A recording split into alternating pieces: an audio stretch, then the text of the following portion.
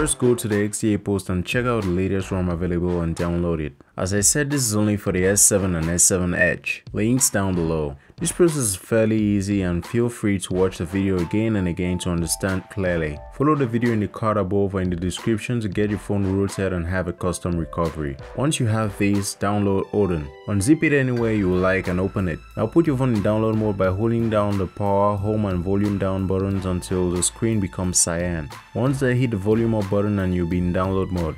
Install drivers on your computer and plug your device in. You should see the COM port in Odin if you're well connected, and if you can't, check your drivers.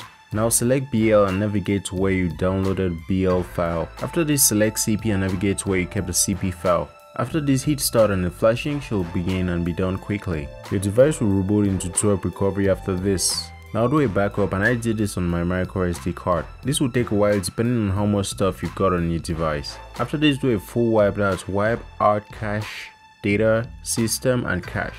Next, hit install and then install the ROM on your phone. If you don't have it on your phone, you can transfer it from your computer at this point and install. After the installation, reboot your device and wait for about 5 minutes. Hopefully after doing everything right, your ROM will boot. Now this isn't a full port like I said earlier, but 80% of what's coming is here. All the stock apps like the dialer, messaging, clock and gallery apps are all from the new UX. The settings app remains the same as well as the notification drawer and toggles, but every portion of the settings has also been revamped with the new UX tweaks. Everything here looks completely different from before. Battery life and performance are more or less on par with stock. It's the same thing but with just a different face. More is to come as we get closer to the launch of the Galaxy Note 7. For now, here's all we've got. If you liked the video, please leave me a thumbs up and also subscribe for more videos.